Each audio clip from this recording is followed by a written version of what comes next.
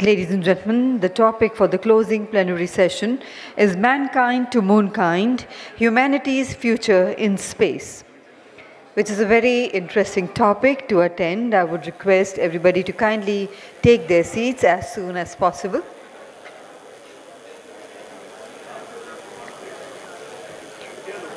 Can we request someone to ring the bell, please?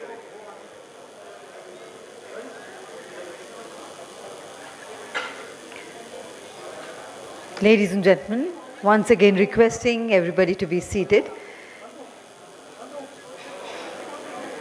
We are ready to go ahead with the closing plenary session.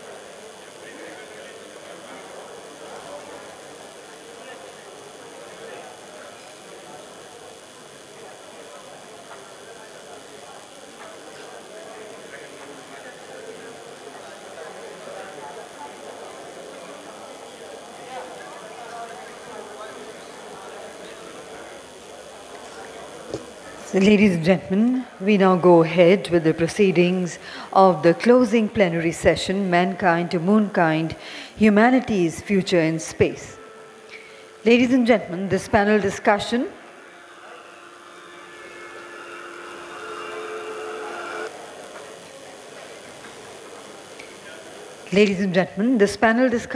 envisions a future where humans live and work beyond Earth, specifically on the Moon and beyond.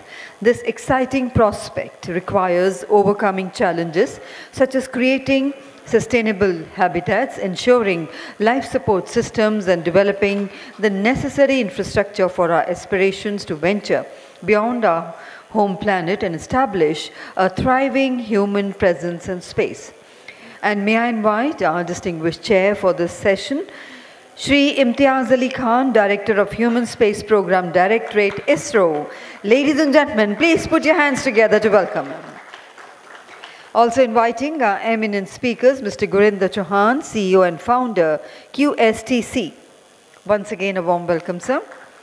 Inviting Mr. George Weinmann, Senior Director, Blue Origin. A very warm welcome, sir. And also inviting Mr. Pallava Bagla, Science Journalist. Very warm welcome. So, ladies and gentlemen, once again, a very warm welcome to the closing plenary, Mankind to Moonkind, Humanity's Future in Space. And I hand over to our distinguished chair and moderator, Shri Imtiaz Khan, Director of Human Space Program, Directorate, ISRO, to kindly take over the proceedings of this session. Over to you, sir. Yes.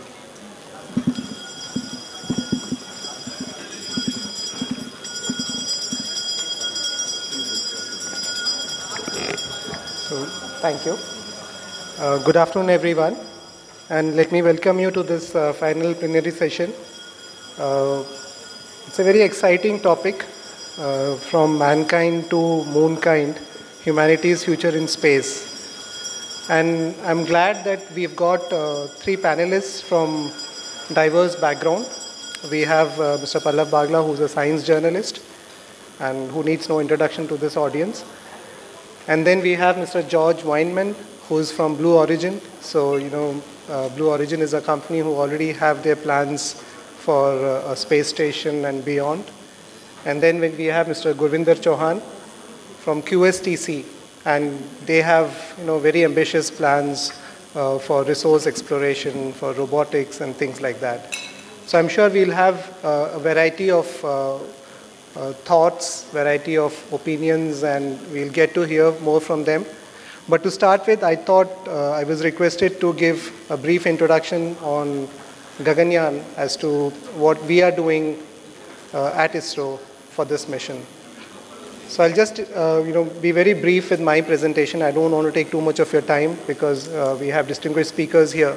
And I would also request them that perhaps they can also have a brief talk to start with, maybe a small presentation if they have, and that can be limited to something like 5 to 7 minutes each.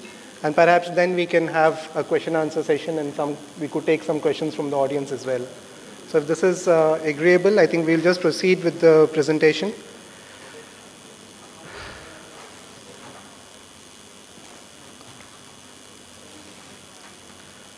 Okay, so I'll just give a brief perspective on Indian human space program, that is Gaganyaan. Now, as many of you may be aware, actually even before Gaganyaan started, the pre-project activities for Gaganyaan started way back in 2009, and this was after we accomplished the space capsule recovery experiment in 2007. And various technologies, including the launch vehicle, the crew escape system, those were being developed at various ISRO centers. And we had two major missions. One was in 2014, which was the crew module atmospheric recovery experiment, and then in 2014, and then we had the pad abort test in 2018, which gave us the sort of required confidence to go back to the government and seek necessary approvals.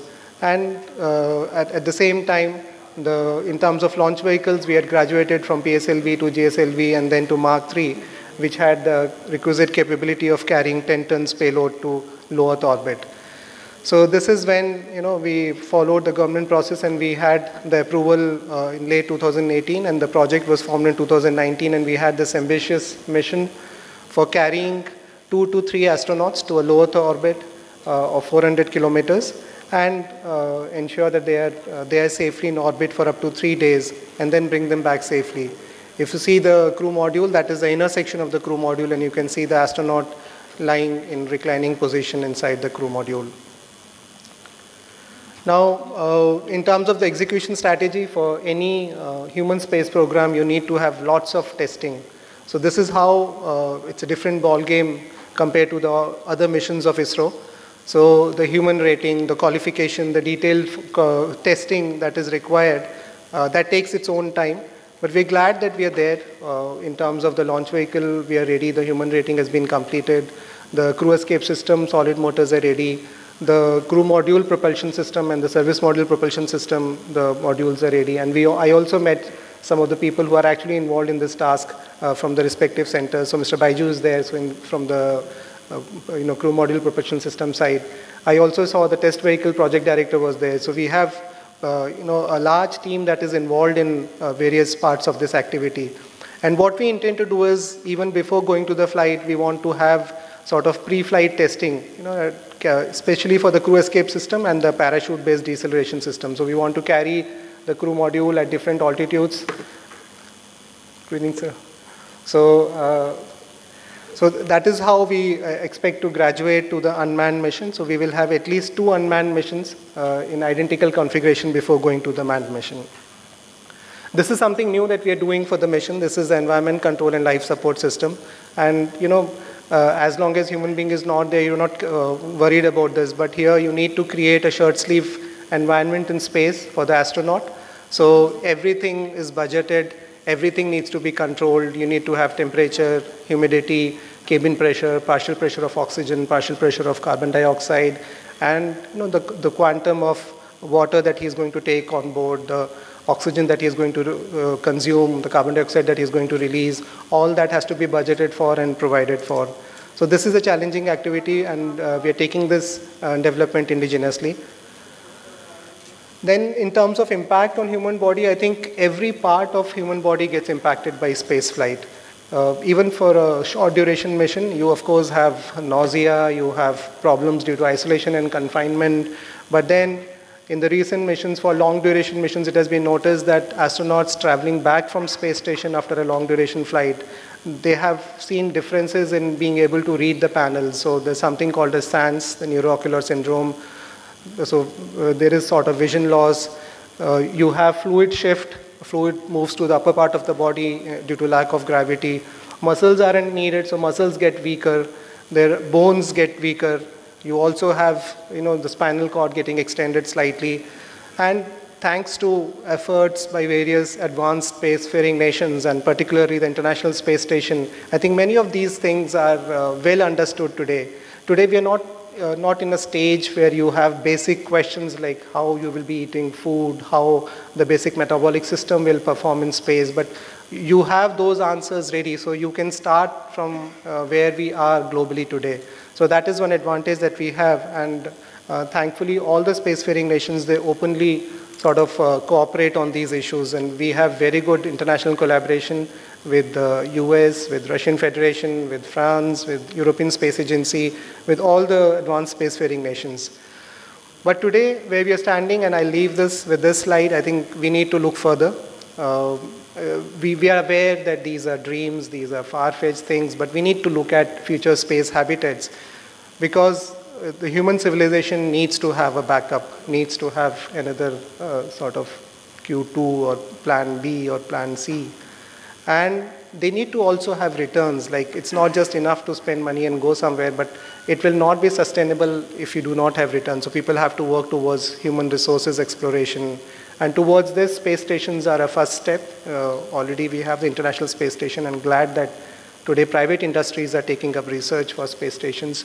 In terms of life support systems, we will need to, the life support system, what we're thinking about today for Gaganyaan is a short duration mission, are like one-time things, expendable ones, but you need to look at regenerative life support systems and environment monitoring systems.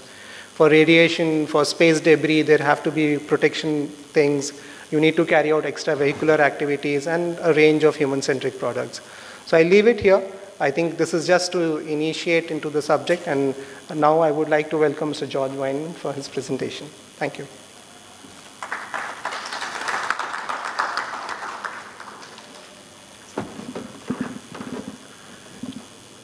Good afternoon.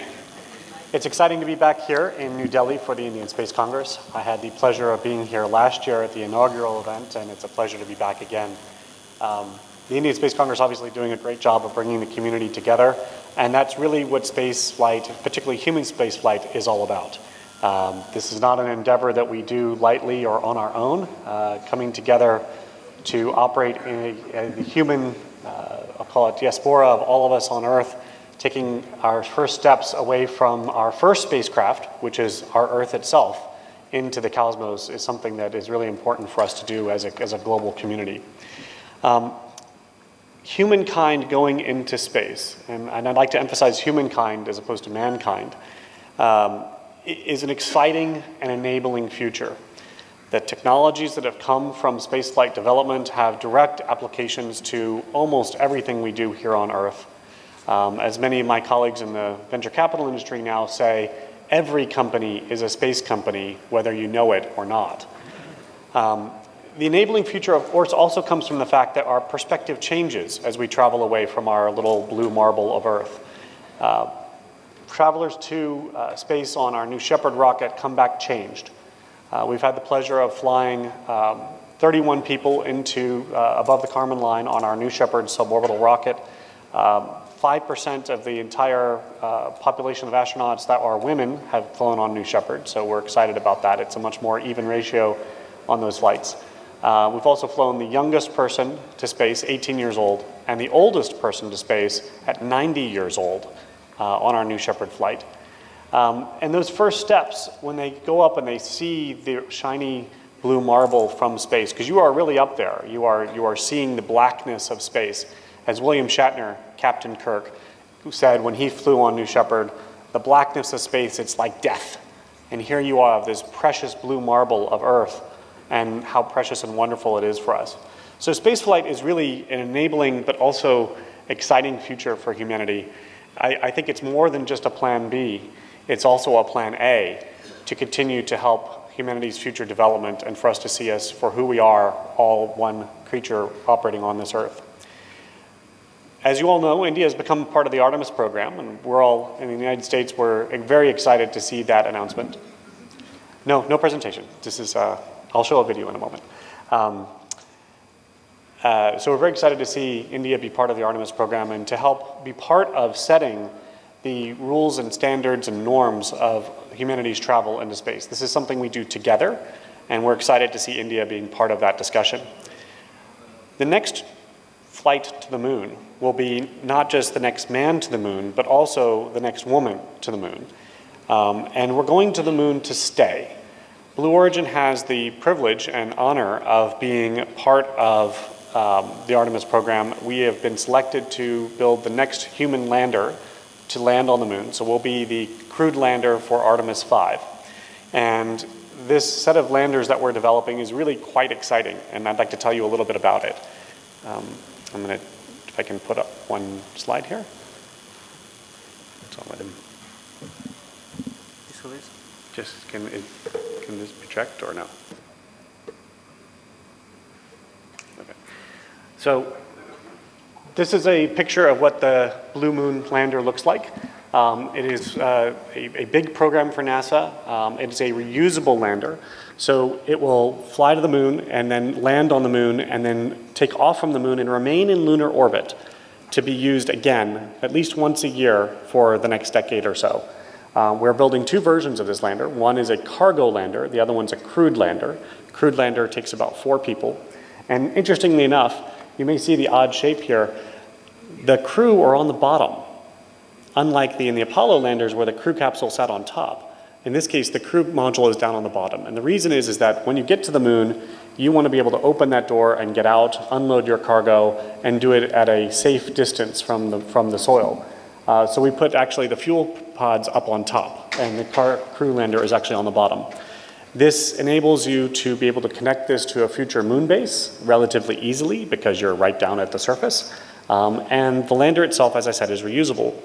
To make that lander reusable, we have to bring fuel from Earth to the moon to refuel it in lunar orbit. And so we are working with a number of partners to develop a whole system of in-flight refueling capability where we launch fuel from the Earth into Earth orbit and then put it onto a transporter that will go to the moon and refuel the lander in lunar orbit.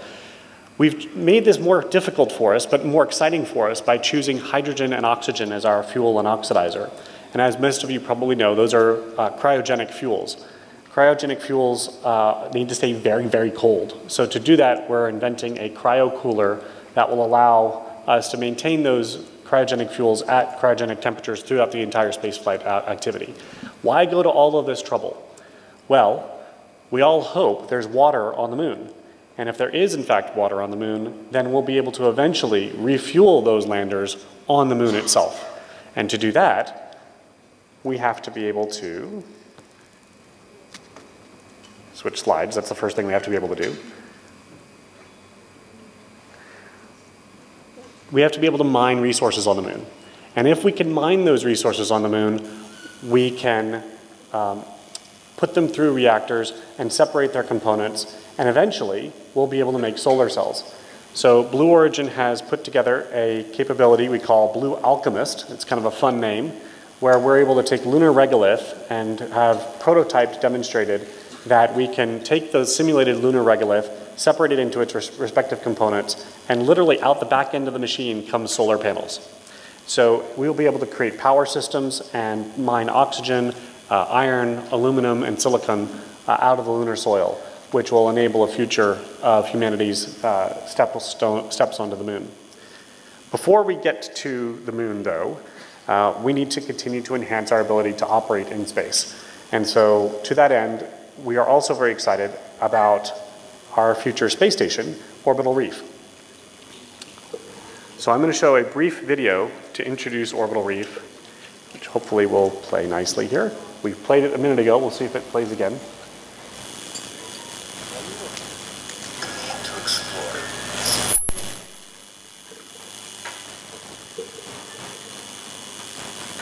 Oops, sorry, not this one, this one.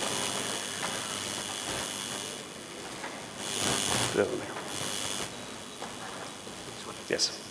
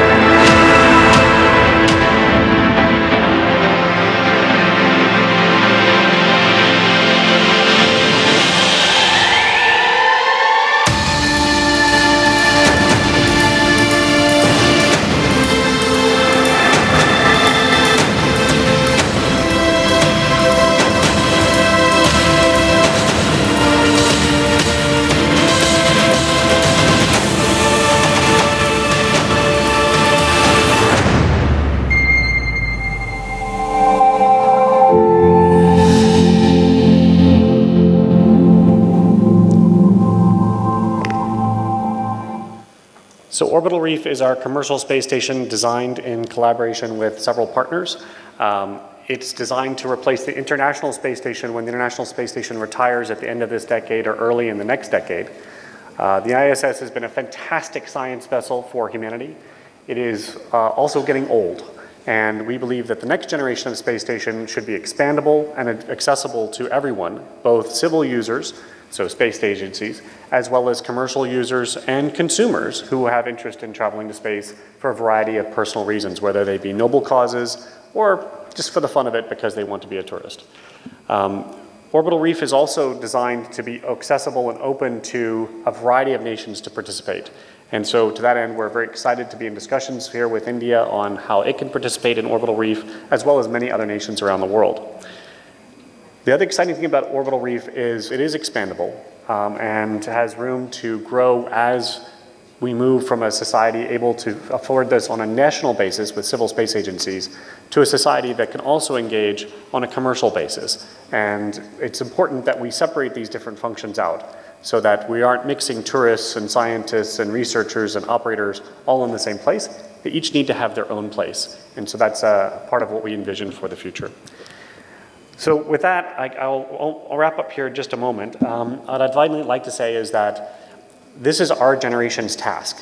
This, for many of us, is our version of the Notre Dame or the Taj Mahal or the Great Pyramids. This is what the legacy that we are building to show our future, the people who will come in generations after us, what we can do today to advance humanity and our place in the world. But it's not just about us. It's also about bringing that future to exist. And to that end, we have to inspire the next generation. And so Blue Origin has a program called Club for the Future, where we are investing significantly in the next generation of people who will take us to the stars. And one of our exciting programs is called Postcards to Space, where anybody who goes to our website, or we're hoping to engage with several groups here in India in the future, you can send a postcard to space with Blue Origin. You draw a picture, say what space means to you, and get it to us, and we will fly it into space and mail it back to you. And so we're hoping that this can be a way to inspire a whole new generation of STEM and STEAM leaders. The A is also very important. As we go into space, we're not just going for research or for science, we're also going to be all of humanity and all the great things that make us human. So with that, I'll pass the comment and the floor back to our esteemed chairman.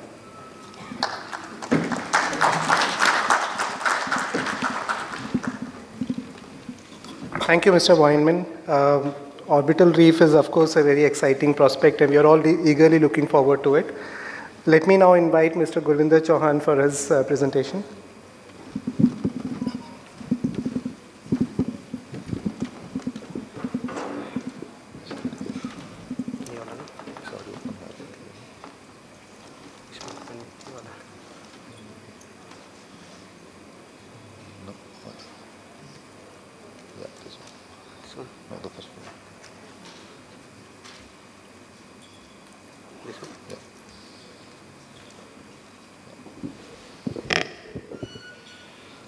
Very good afternoon, and First of all, I would like to thank you and gratitude to the organizer for organizing such a good event, an excellent event actually. And at the same time, thank you all the audience because for their patience and their consistent approach and attendance of all these sessions, it won't be such a success.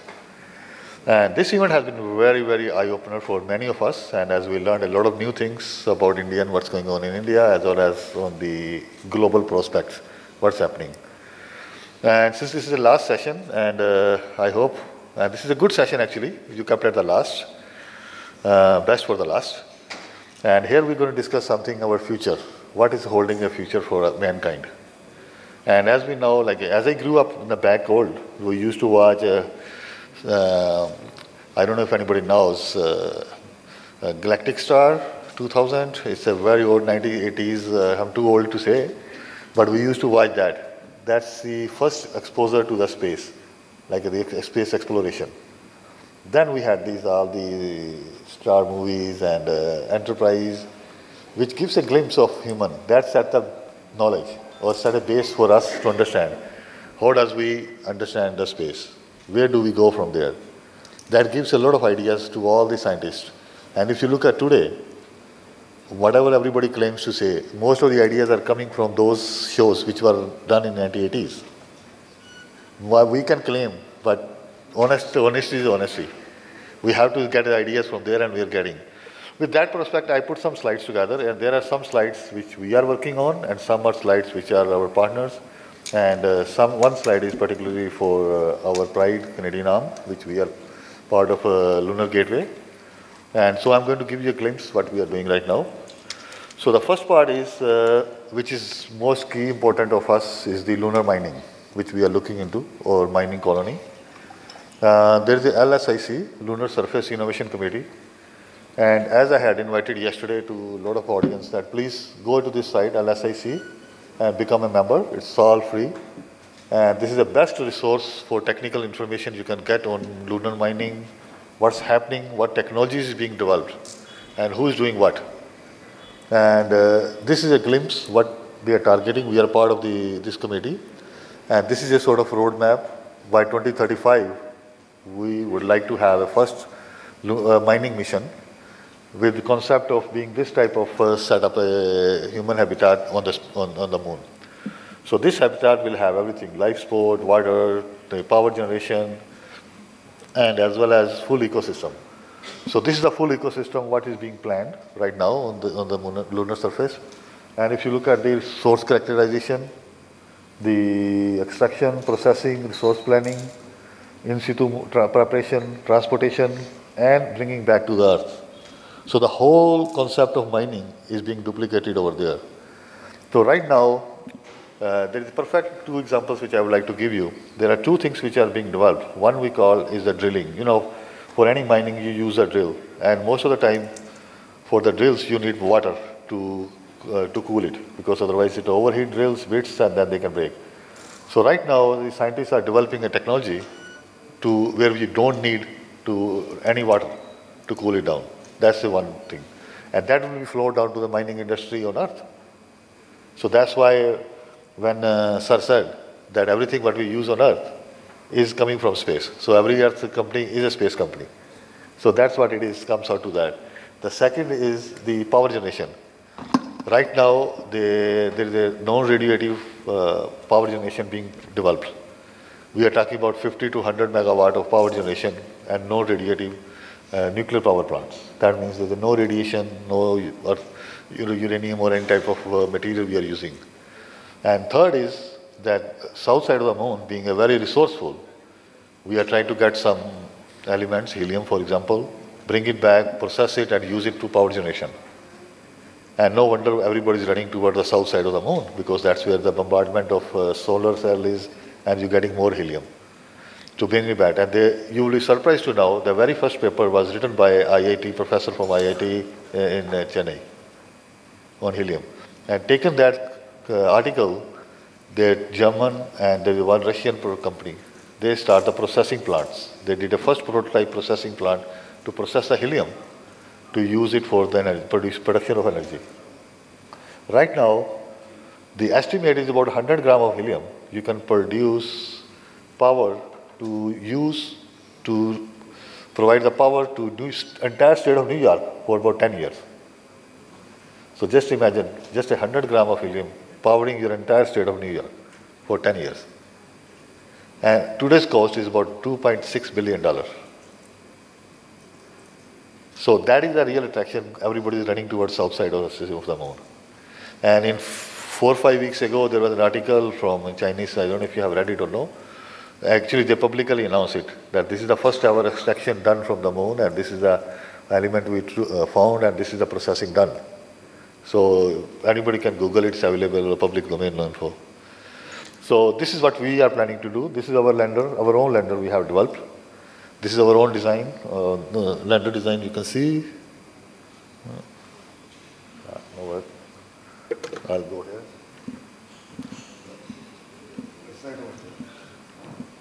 So on the top you can see that we have a micro rover, and this is lander, and there's a micro rovers that you can go all over moon, do all the analysis you do.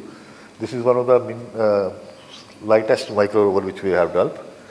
And on the right side, you can see there is a small mini rover, and that is we developed for Canadian Space Agency with the robotics arm, which does a lot of in situ exploration and everything.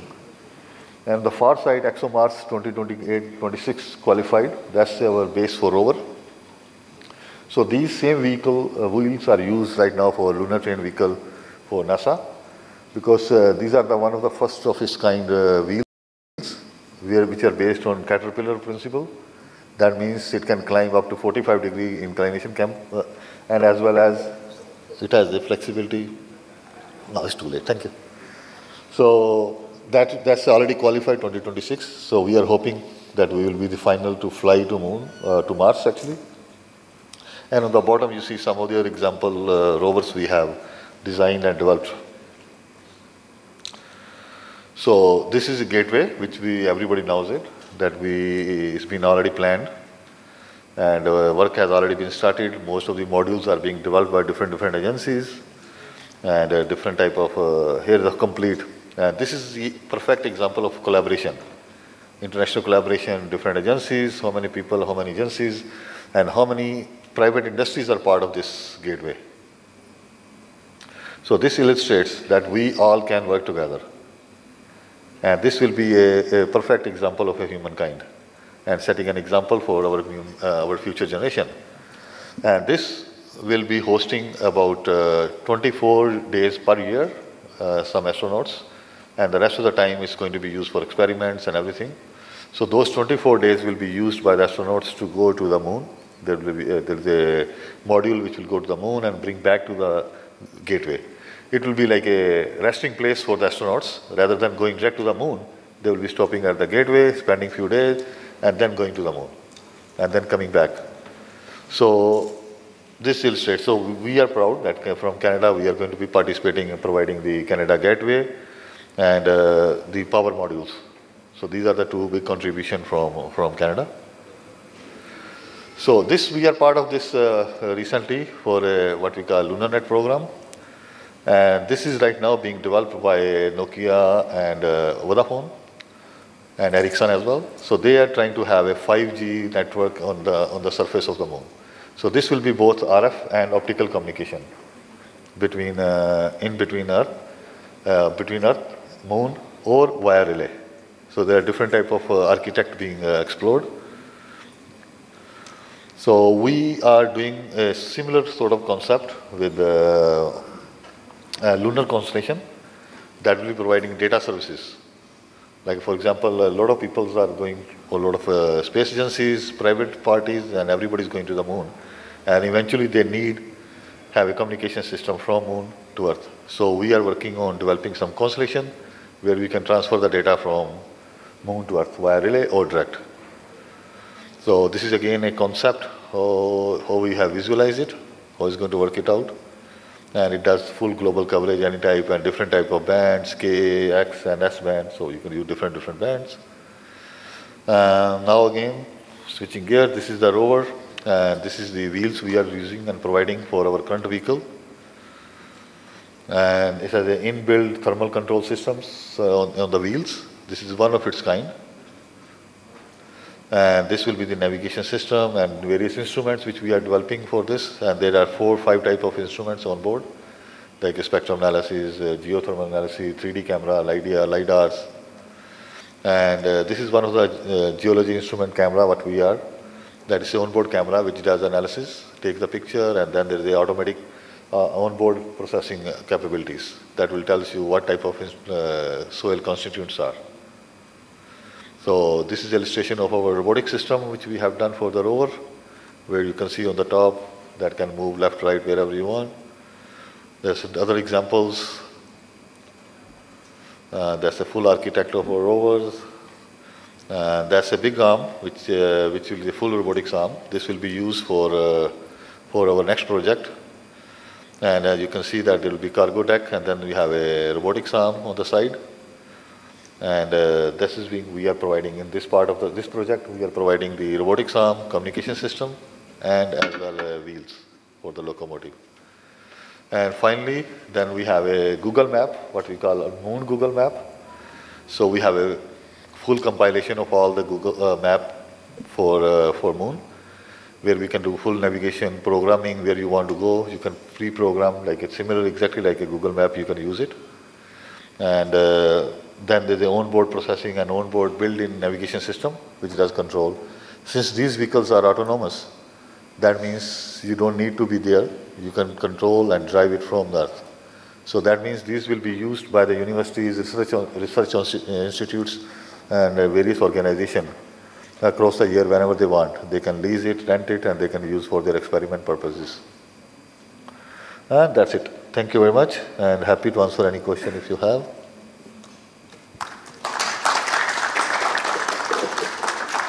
Thank you, Mr. Chohan. So you have your hands full for the coming years, from in situ resource utilization to autonomous rovers to optical communication. I think we'll have the questions later. Let us have the views of Mr. Pallava Bagla, and then maybe we can go over to the discussion part.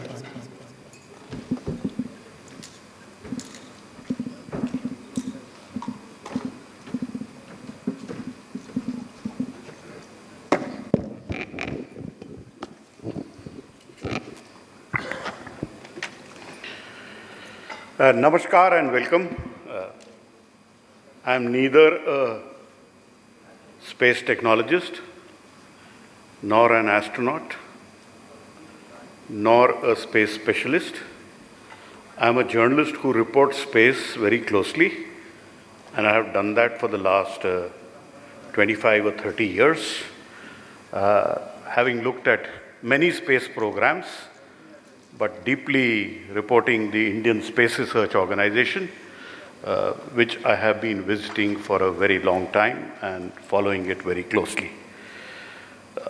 Let me start off by saying these are very, very exciting times, both for India and for the world. And since my own strength lies more with India, let me start off by saying that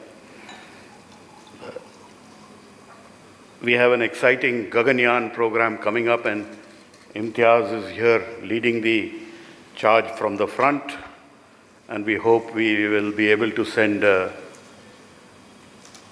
Indian astronaut from Indian soil on an Indian rocket, hopefully soon, maybe 2024 end, or maybe very soon after that, provided all the tests go through.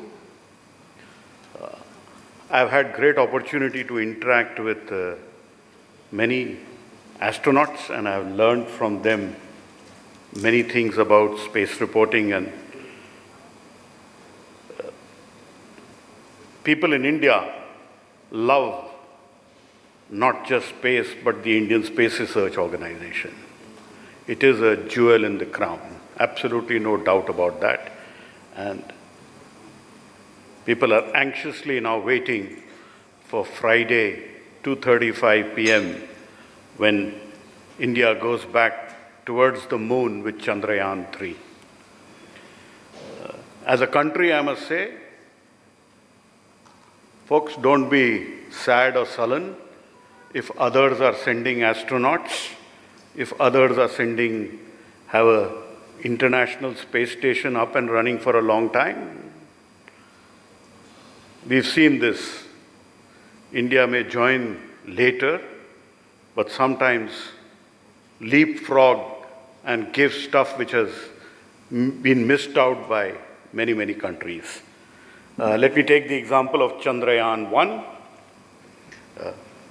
Our friend from Blue Origin spoke about water. His nation went to the moon in 1969. Neil Armstrong tramped all over the place. 12 of them walked on the moon. I'm told one of them even peed on the moon. But God forbid, did they find water on the moon? No.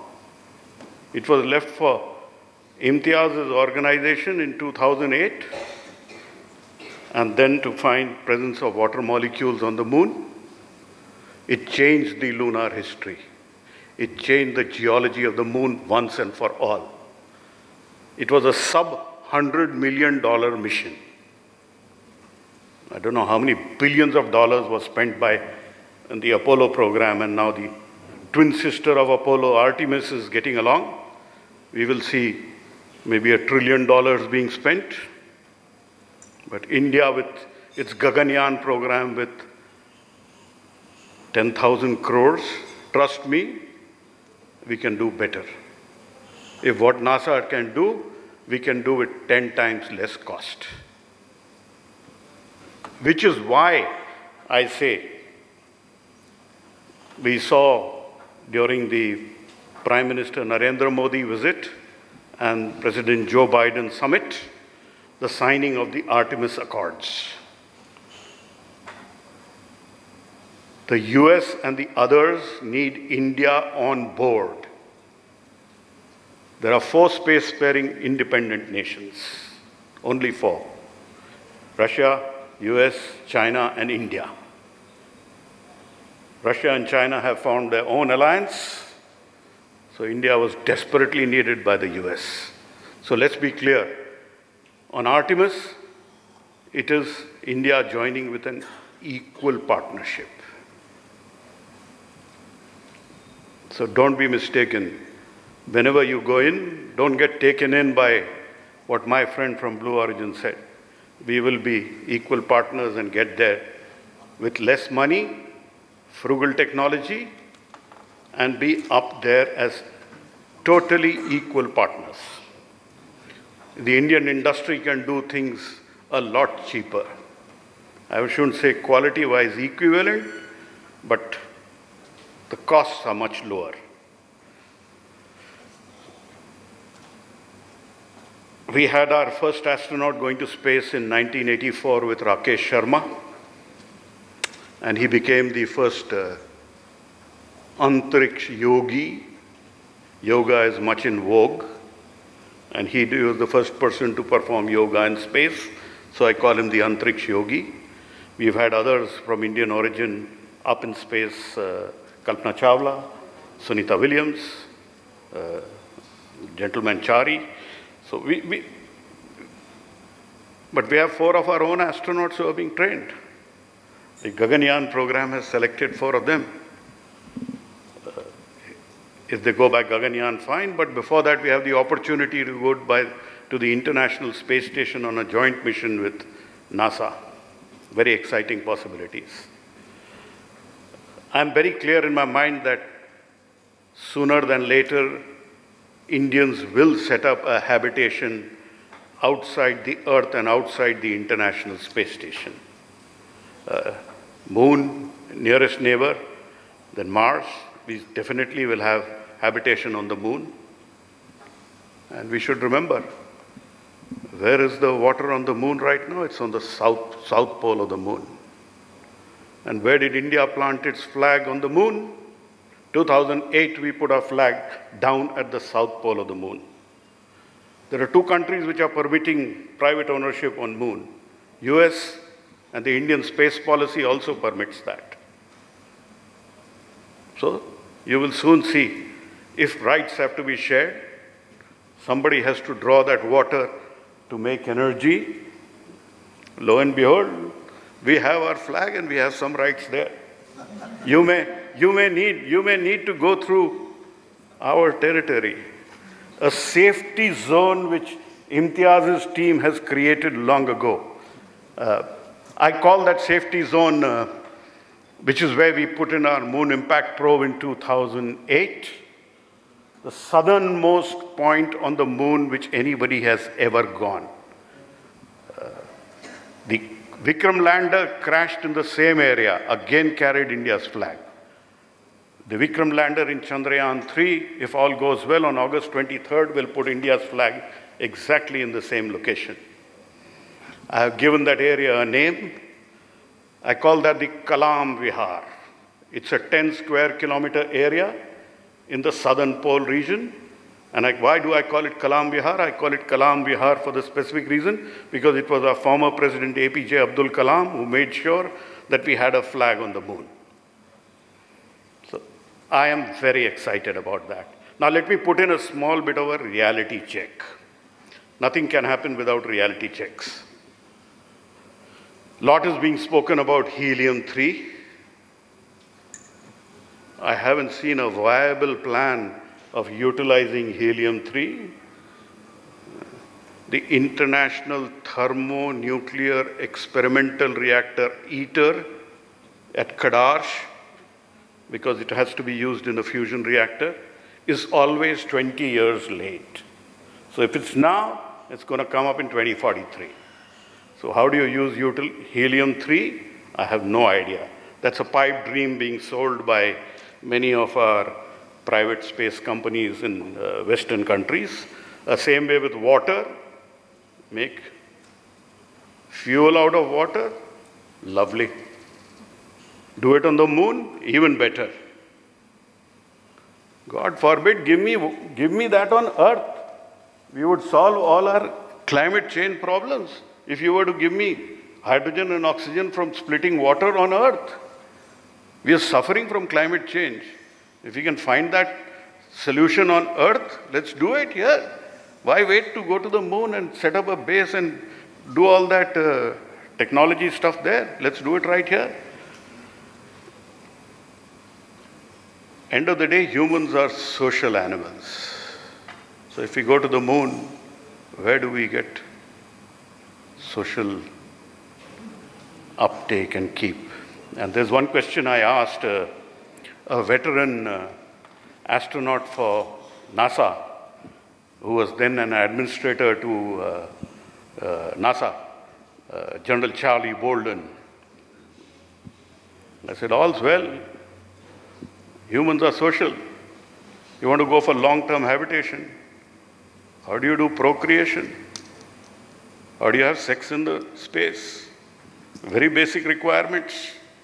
I have no answers for some of those things. Exciting times, but we need lots of answers.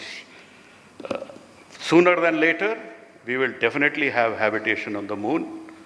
And definitely India will be part of any international lunar space station whichever comes up.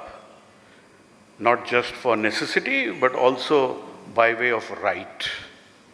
Southern Pole, we have our flag up there. And we'll have exciting times coming with Chandrayaan-3. So let's bless ISRO for giving us more beautiful missions, and Gaganyaan, it promises to be a very exciting mission. And Imtiaz is a very capable leader there. With this, I come to the end of whatever little I had to say. But Artemis, India, future of space, exciting. But keep a reality check in mind. A lot of dreams are being sold. Those dreams also have to come into reality. And Mr. Subba Rao can give us a lot of the technology at 10 or 20 times cheaper than whatever is being made in the US. He has a grand facility in Bangalore, Hyderabad, and Trivandrum to make satellites. I'm sure sooner than later, NASA and others will use that. Thanks a lot.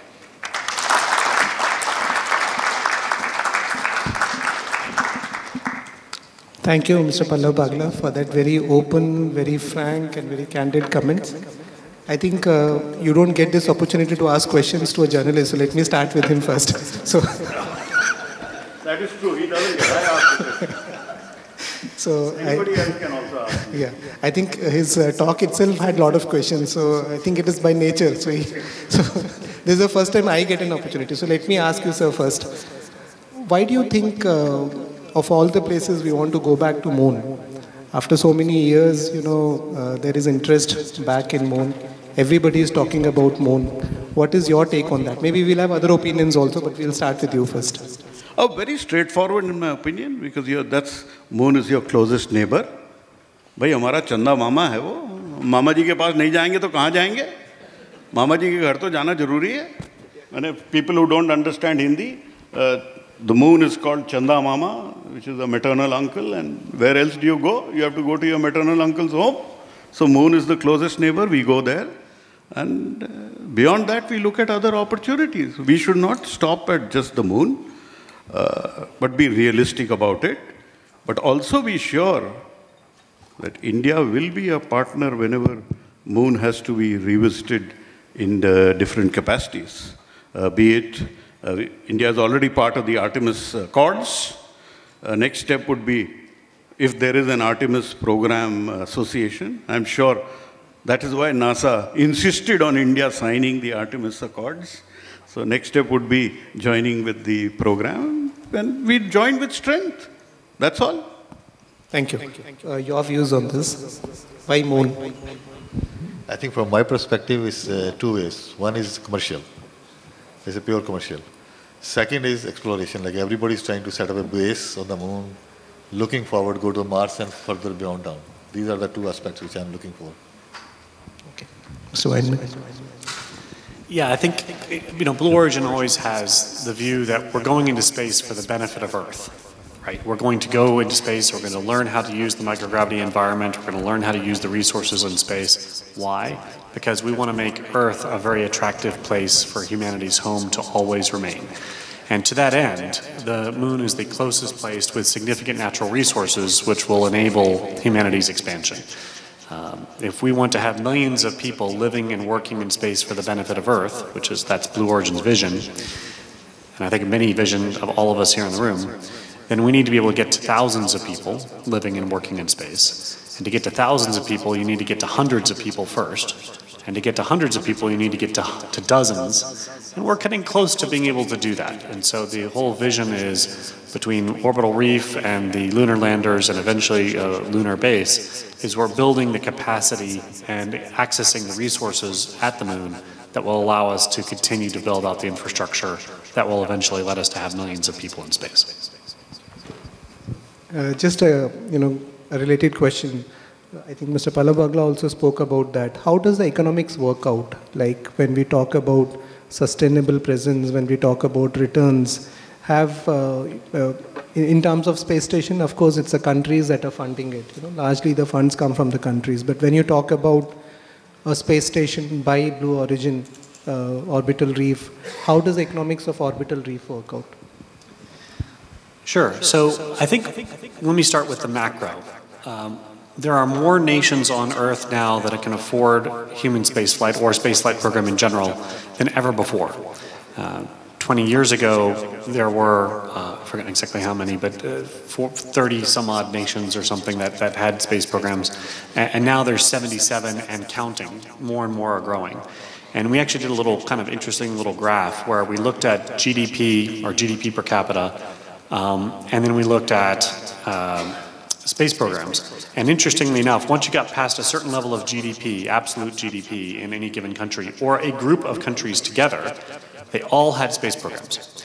And so it seems that as the world gets wealthier, that we're getting to an entry point where an incremental addition of GDP makes a whole lot more capacity to access space. So it's starting with macroeconomics. Basically, we can afford it. The second is low Earth orbit is a whole lot closer and a lot cheaper to get to than the moon. I don't remember what the exact gearing ratio is, but it's a very large number. Going to the moon is extremely expensive, which is why the moon is attractive for its natural resources. If we can mine the moon, even very simple amounts of mining where we don't have to have big factories or dozens of people, but simple machines that can convert lunar regolith into structures that can protect us from radiation or convert it into oxygen or fuel, that changes the whole game, because now we don't have to send as much from Earth. Or if we do send things from Earth, we're sending only the most important things. For orbital reef itself, the accessibility to low Earth orbit now, whether it's for individuals who are traveling for personal reasons, noble causes, or because they want to see the view, but also for the many, many more nations who can afford to fly to space, we're seeing economies of scale. And so that structure in orbit isn't just a place for an individual nation to do research. It's a place to interact, to in fact do commerce amongst nations in space. My colleague here, Mr. Pallava, made the comment that India brings a lot to the global space program, and that's true. India has a lot to contribute, and will have a lot to contribute in the years ahead. France, the United States, Japan, Canada, all the different countries around the world have different things to contribute. If we all contribute our strengths and combine those, we are all getting a much bigger pie, and that's what shapes the economy. So global trade on Earth can also be global trade in space. And when we do that, the economies of scale get even better and better. And so that's how a space station becomes essentially profitable, is because we trade. We exchange goods and services in space amongst civil space agencies, but also amongst commercial entities as well.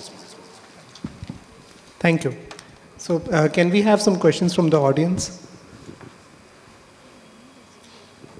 Please.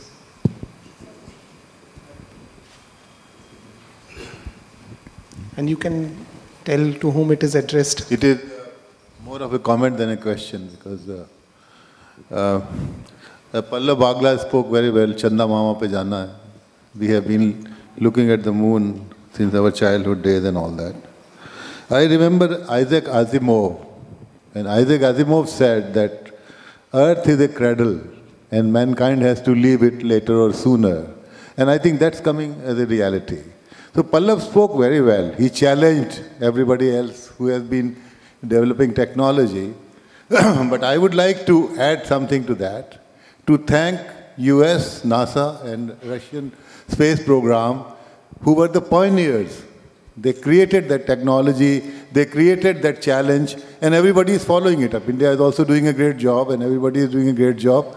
But the pioneers should be acknowledged. One whom I would like to acknowledge very specifically is Werner von Braun, who the American picked up from Germany, and he did basic rockets in US, NASA, and also a part of it was taken by Russia. You know, one thing is that it is a collective enterprise now, the way the world is facing the problem. And perhaps I would like to ask George, what kind of collaborations one can think of in which technologies can be freely shared and developed so that the Earth can find a solution to the problem which we are facing. Thank you. Sure. Well, I'd like to thank you for your kind comments. And I think while the United States has done a lot in space, if you've noticed over the past several decades, we've done a lot with a lot of other countries too. This has been a collaborative effort for quite a long time. And I think it's the fact that the United States has always taken the attitude that humanity's outreach into space should be peaceful, and we should go as a community of nations is always a very important foundation for what we do. I'd also like to just briefly mention a little bit about Blue Origin and in respect to your comment on international relations and respecting the people who came before us. At Blue Origin, we have these things called business resource groups. So groups of employees who have a common sort of aspect or something that they share in common. And it's one of the reasons why we named our first rocket New Shepard, to recognize Alan Shepard, who was the first suborbital astronaut from the United States, and New Glenn, which was our first orbital astronaut from the United States. So we're naming our rockets after some of our forefathers. But then we also have a business resource group called New Chohala, named after, of course, the Indian astronaut who came to the United States, was an immigrant to the United States, and one of the early female astronauts. And we continue to honor her memory and legacy as part of Blue Origin as well, even though she was never a member of Blue Origin. So to answer your question, I think there are lots of different ways to collaborate. One of the things I noticed that the space industry now is it's not just for space people. So India has extremely large and fast-growing pharmaceutical and biotechnology sector. It also is beginning to do more in material science. And in microgravity research, well, on Earth we have a gravity problem. And in space, that with the absence of gravity, we can do all sorts of new things in biology, and with pharmaceuticals, and also with material science. And so I think it's interesting that if countries can use their natural strengths, not just in the space program, but also in other areas, and I'll extend that to culture and arts as well, that we need to bring all of our talents and strengths into the space program, or into, I'll say, space commerce. Not just the things that the engineers who grew up on science fiction particularly enjoy. It's really a whole of nation effort, and the benefits will benefit everybody. Thank you. So since you said about biotechnology, I was reminded that now people are discussing about biomanufacturing. So you can use microorganisms to convert chemicals into useful materials. And that is where my next question is, perhaps it's open, I think you may like to answer it. So in terms of evolution, even on Earth, the sequence of evolution as we understand today is like, it's the microorganisms that preceded, and then multicellular organisms, and then we went into reptiles and things like that. So instead of sending human beings to moon straight away, why don't we think about a sequence wherein you could also do some, initially start with microorganisms on moon, and then do some of these biomanufacturing activities, and then go on to human beings. Thoughts?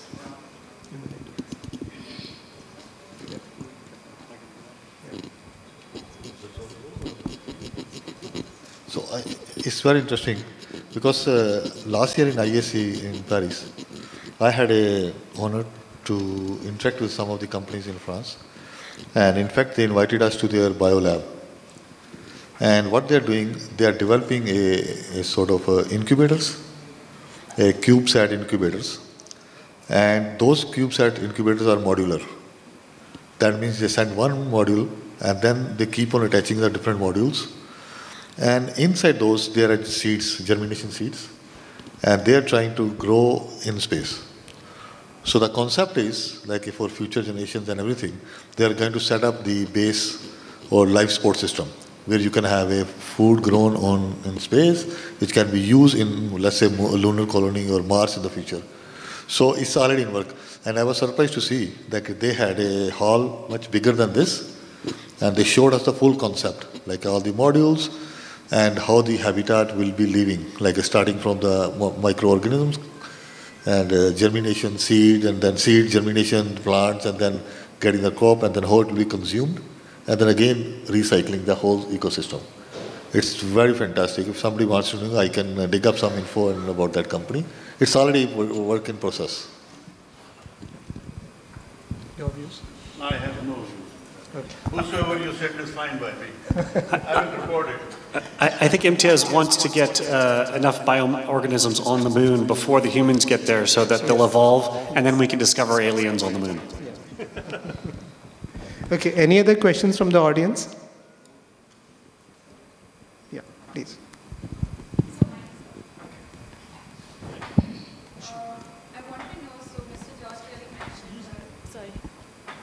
Hi. So Mr. Josh clearly mentioned that the motto for Blue Origin is using exploration on the moon for the benefit of Earth. And I realized that when we go to the moon, we have to slowly start depending less on the resources on Earth and start using like a closed loop system for manufacturing and reusing and recycling materials on the moon. So do you all think that the moon could be like a benchmark or a testing bed for the implementation of circular economy? Because I clearly feel that this closed loop system, like a circular economy, would be suitable to such a closed loop system. And if it is a testing bed, could that then be redirected to Earth? Because then it would be beneficial for us as well. So the short answer is yes, but someone has said earlier today, why don't we just do these things on Earth because they're good, and why don't we just get on with it here on Earth? I think it's partly because on Earth there are always alternatives, and some of those alternatives are inexpensive and cheap, and so we're not pressured to make the hard choices, at least not yet. And maybe sometimes we don't realize that we should be making those hard choices, but we just kind of take the easy way out. There's no easy way out on the moon. And we have a variety of different reasons why we want to go there, or into space in general. And those other reasons force us to then innovate and to challenge ourselves and to overcome these very extremely difficult odds. This is a very hostile environment. There's no atmosphere to protect us from cosmic rays. If there's a solar storm, it could kill everybody. So how do we overcome those very extremely harsh environments and yet beautiful environments to succeed and to thrive? And so, yes, we have to create a circular economy for our life support systems. We have to look at innovative ways to do mining. As we mentioned earlier, use no water easily or no lubricants easily on the moon. So how do you make drills that don't require those things? Well, when we invent those technologies, we can bring them back home. So, for example, can we do drilling that doesn't use effluents and pollute our rivers and streams back here on Earth? Can we take the Blue Alchemist technology I showed on the slide earlier and build solar cells on Earth without using carbon, with just using clean energy, and in fact use those similar technologies for mining and doing other things? Absolutely. The space programs have for years, for decades, spun off many unintended consequences in a good way. Yeah. I would just add to this that, even before Moon, like whatever International Space Station has been doing, it is largely based on this recycle, reuse kind of concepts. And many of those applications which we find beneficial in space, we also try and apply them to life on Earth, and that is how spin-offs come through. So all this regenerative ECLSS thing. There was one particular example, astronauts carry a survival kit in which they have a desalination kit. So, it is expected that when they land in sea for, let's say, 3 days, 4 days, they have this kit with them so they can fill up seawater and desalinate and use. Now, some of those technologies have really good implications on Earth as well. So I think the lessons even before Moon, on the space station as well, many of these things apply back on Earth as well. Thank you. I think you had a question there. Yeah. So Tom Carroll, Space Logistics, Northrop Grumman, we're in the same fairing. We're going to build a space station. Is there been any standards for emergency purposes of docking one space station to the other to survive a space station, or in every movie, escape pods, and then you have to decide who goes first, politicians, reporters, or of course engineers and astronauts and all that. The reporters will probably stay with the politicians to interview them, right? Since we have one. But escape pods or something like that, of standards to be able to interdock between the space stations. Has anything been standardized and looked at that? So I guess that's a question for me. Yes, I'm sorry. Yeah, so I think there are certain standards that have evolved under the International Space Station, and I believe that most of the folks who are considering a future operation of a space station are looking at adapting those existing standards for docking. But it's not true that everybody has exactly the same docking system. The Russian system and the Chinese system and the US, European, Japanese systems are somewhat different. So their vehicles can't dock to each other at this time. Apollo-Soyuz, of course, there was a special docking mechanisms for that one particular mission. So I think that, as we see more operators in space, that may become an interesting topic. But at the moment, I don't believe, other than everyone's leveraging what we've learned from ISS, I don't believe that there's a common standard. I will say, though, for maybe those who are in the room that don't know, when you go to a space station, your vehicle stays with you. So that your vehicle that you came up on doesn't drop you off and go back home. It stays there until you go home. And so to that end, there's always a lifeboat on the station. Every crew member that's on station has a seat on a vehicle that can return back to Earth.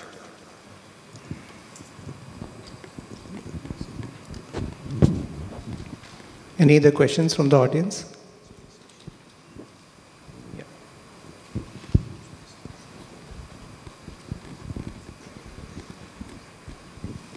I was just curious that since there's a lot of impact of radiation and health impact, and now you want to scale it up and, put in thousands and millions of people in space, how are you mitigating that, considering, there's going to be a human cost, health cost? potentially? Is there some cushion? Is there collaboration to minimize that impact or that harm to human beings who are in space? Shall I? Yeah. Okay, so yes, there is space radiation is a hazard for any space flight, but it is more so for long duration space flights. Like what is expected is, let's say for a day, you would have something like 0.4 millisieverts kind of radiation exposure. So there are limits defined for the entire duration of space flight as to what you are allowed to get exposed to. And there are very good, first of all, there are very good tools available to estimate as to what is the kind of level that you're going to face during the course of space flight. And then there are materials that are used to form a protective shield for space radiation. And herein, you take care of not just the primary radiation, but also the secondary radiation, like which you would see when you have, so the primary radiations will be high in terms of solar cycle when you have the peak, the solar cycle peak. But at that point of time, the intergalactic radiations will be on the lower side. So, and then when the solar cycle comes down, you will have the intergalactic radiations going up. So those are the kind of secondary radiations. So those get bounced off from the material of the crew module. So you take care of those. Normally hydrogen-rich materials are good shieldings for space radiation. So first of all, you have the testing done, you have the analysis done, there are good softwares available, ESA, NASA, they have good softwares available. Then you have dosimeters placed in the locations of the spacecraft where you expect high radiations to be there. And mind you, any spacefaring agency has been flying electronics packages for years. So they are aware about this hazard and they are designed for those. So the radiation hardening is one of the things done for the packages as well. So it's not that this is something new that we are encountering. Normally in the low Earth orbit, the radiation is not very high. So we are well aware about that. So you have testing, you have analysis, then you have measurement. So even in the unmanned missions, we will be measuring on exactly the same locations where the crew is likely to be there. So on the basis of that, you will have a true analysis. Then you will have the shielding also done. That's for space radiation. Likewise, you will have similar analysis, testing done, and protection for the space debris mitigation as well. Okay. So I think... also for the medical, the physiological impact on the body. I think the other aspect of the, apart from radiation, is the physiology, like a medical aspect of the body, what it impacts in the space on the body. Like as Imtiaz already mentioned, like in his presentation, that there is a length, body elongates. Your spine elongates. And I was going to add a little bit on this one because I have gone through that pain myself. Because in 2007-8, I was one of the candidates for Canadian Space Agency astronaut program. So when we went through the whole selection process, I think after third or fourth round, they kicked me out. They said, you being too tall, you will have a more risk of your physiological dependence and your vertebra might not be capable to take that. So I was kicked out. So I was going to mention that. That reminds me my sorrowness at that time. You wanted to say something? Sorry. Well, I just wanted to add one thing. See, going into the future, we are talking of humankind in space. And looking forward from the Prime Minister Modi and President Biden summit, it gives me great optimism. See, whenever the world's oldest democracy and the world's largest democracy come together, they create music, whether it is in space or on Earth. Let me give an example. The first rockets which we flew in India, Nike Apache, came from the US. Subsequently, let's jump and come forward to Chandrayaan-1. Chandrayaan-1 was done at a time when India was still under technology denial and sanctions. The Western world still looked at India as a pariah. But the country opened its hearts out when even NASA was not willing to accommodate instruments from Paul Spudis and Kale Peters. India gave them a free ride. 2008, Indians gave the NASA instruments a free ride to the moon, which is why when India was the captain and Americans and the European Space Agency and Bulgaria were players, and let me emphasize that, India was the captain, others were players. What happened? We found the presence of water on the moon. Fast forward, Indo-US civilian nuclear deal opened the gates up. 2023, Indo-US space deal. Now it opens the frontier for the universe. And simultaneously, we also have the NISAR mission which is going on. An amazing mission between NASA and India, a joint mission for saving lives on Earth. So the stage is really set for opportunity. And India is as much needed for any endeavor in international space exploration as America is. If they can give Maven mission for 700 million, we can give it for sub $100 million. We have our strength and we will carry that forward. So go forward with tremendous opportunity and optimism. Don't think that we are left behind. We are there and we will be equal partners. अभी झंडा तो गाड़ी दिया है, वो तो नहीं भूल सकते. पाइप लगाओगे साउथ पोल से इक्वेटर में पानी ले जाने के लिए, भैया परमिशन तो लेनी पड़ेगी. पानी तो हमारे एरिया के पास है. All NASA has done is on equatorial landings. They haven't gone to the southern part of the moon. That is where the water is, and water is life. That is what life is all about. Okay, I think we are running out of time. Maybe we can have one last question and then we'll close the session. Yeah. So I have a very specific question regarding international collaboration. So Gurvinder sir talked about Roscosmos, like in the slides you showed, there was in the gateway manufacturing, there was a particular module which was being manufactured by Roscosmos. So the question is, after the Russia-Ukraine conflict, is there really collaboration going on between NASA and the other Western agencies and Roscosmos? In fact, fortunately, they're still going on. If you look at it, even last year, there was a Soyuz module being used by the astronauts right now. And there are astronauts and training going on. And I'm not sure if you are aware of it or no, but most of the astronauts, or the Russian called cosmonauts, they have to mandatory go training in Star City near Moscow. So each and every person who goes in the space goes through that training center. So that training is still going on. So collaboration is going on still. Right. So thank you. Let me first thank the audience, because when the session started, Mr. Pallava was saying that there are no people here, but I think now the hall is something like 70% full, so there are quite a few people.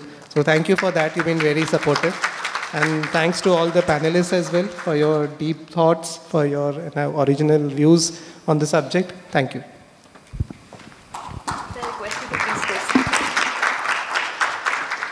Thank you so much, gentlemen, for that discussion. We started our first day talking about the Gagan Yatra to the cosmos, and I think during the last 3 days, we've touched upon the various aspects that are crucial for us to take off on that journey to the cosmos. And we're closing in on the thoughts of collaborations that are needed and how we need to collaborate on our strengths. And I think not just whole of nation, but probably we'll need a whole of Earth approach to go beyond Earth. On that note, I would request Mr. Anil Prakash, Director General SIA-India, to deliver the vote of thanks and give his closing remarks.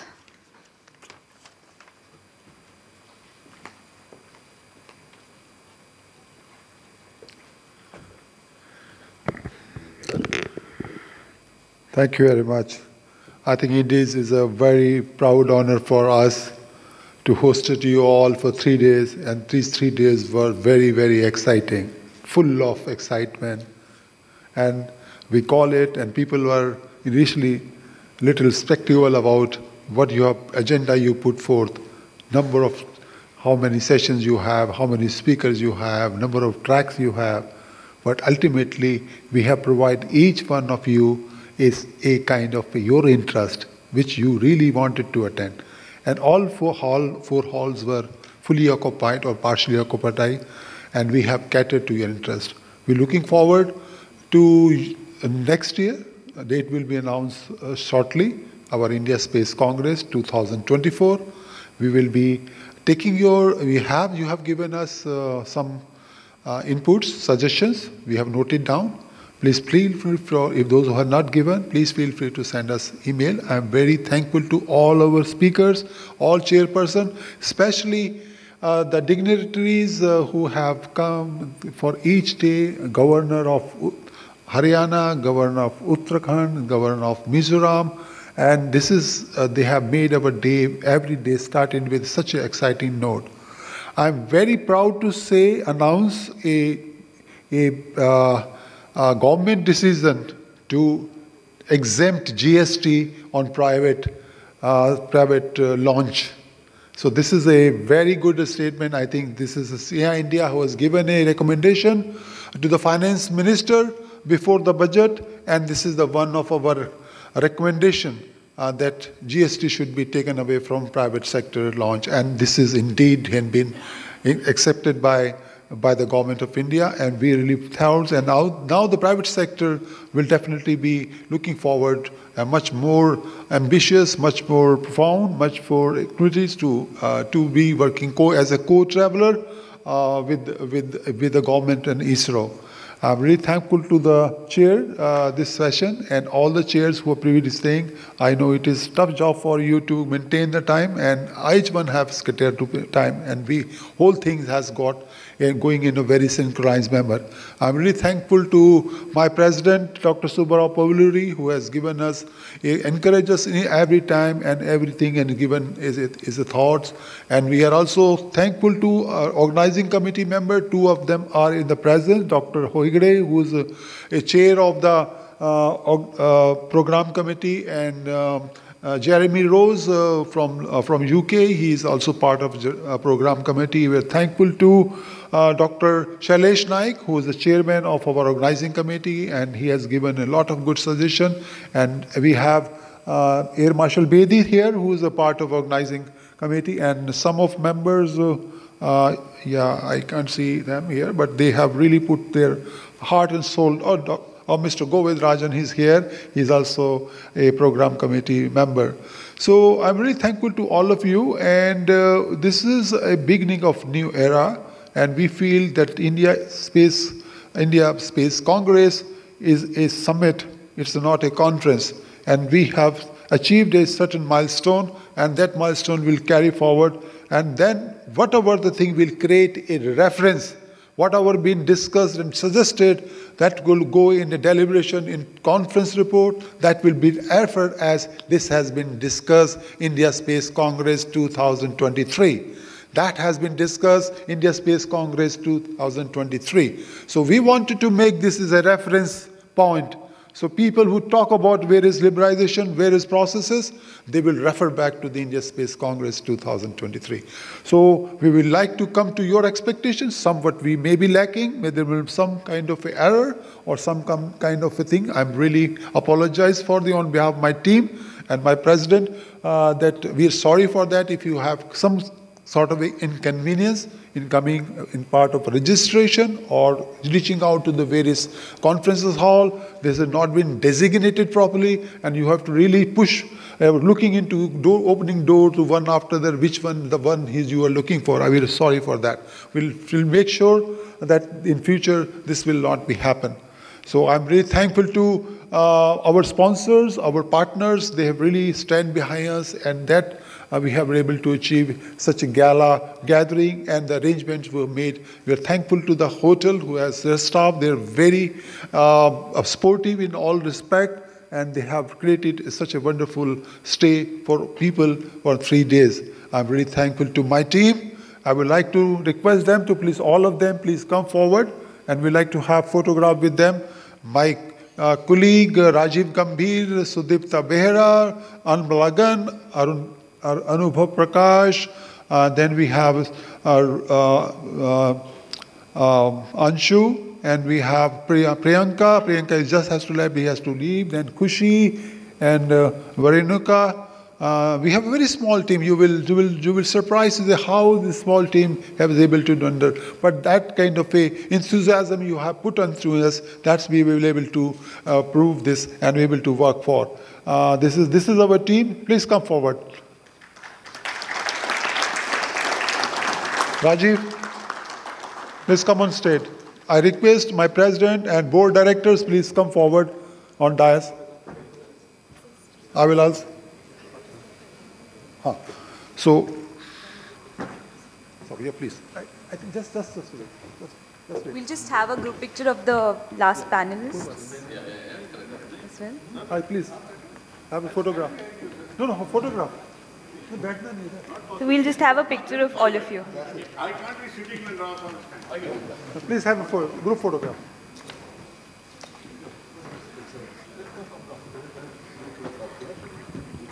And while that is happening, we just have a small announcement. We found a specs maker's spectacles. If someone has lost it, please collect it from us. Thank you, gentlemen. That, ladies and gentlemen, brings us to the end of the super intensive, informative, insightful, and interactive 3 days of the India Space Congress 2023. On behalf of SIA-India, I'd like to express my heartfelt gratitude to all of you for joining us. And as the SIA-India team comes for a group picture on the stage, can we please have a loud round of applause for all of them for organizing and putting up India Space Congress 2023. And for all of you too for the participation. We've had our coffees and lunch. I'm sure we can have a louder round of applause. Thank you. I hope you're all going away with good takeaways and had a fruitful participation at India Space Congress 2023. Thank you again for joining us. Have a good evening.